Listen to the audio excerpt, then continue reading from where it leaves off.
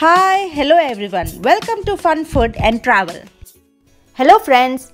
Today let's make a very healthy and delicious mixed soup with the sweet corn and vegetables.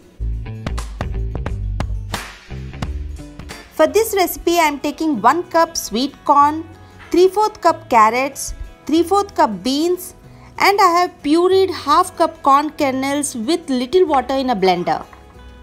Also we need 2 teaspoons finely chopped garlic and 1 teaspoon finely chopped ginger. We need 2 tablespoons corn flour to make a slurry. Heat 1 tablespoon oil in a pan and add garlic and ginger and saute them until it turns aromatic. Add chopped beans, boiled sweet corn and carrots and saute them on a high flame for 2 to 3 minutes. Now add corn puree and mix well.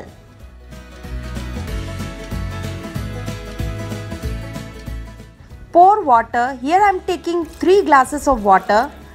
You can add less or more to suit your liking. Mix well and simmer the soup until the veggies turn soft.